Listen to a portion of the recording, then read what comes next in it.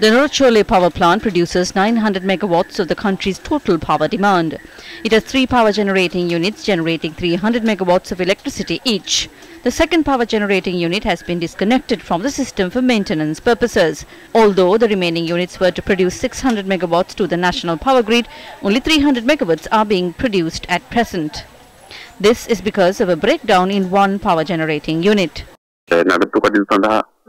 A technical fault has occurred in the second power generating unit. The unit has been disconnected from the national power grid for repairs. Therefore, only 1 out of 3 power generating units at the Lakvijay power station is connected to the national grid at present. This has caused a shortage in the power generation capacity to meet the country's power demand. Therefore, we will have to impose power cuts for about half an hour to some areas.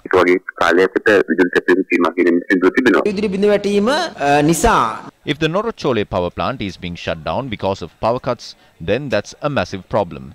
In the last 6 years, there have been 6 power cuts. We set up a CEB control system in Battaramulla with the latest technology. After that, they said that blackouts won't occur. But blackouts are happening even at present. More than 4 billion has been spent to run this control center. How can power cuts occur after spending heavily on this? The CEB Engineers Union must be responsible for these power cuts.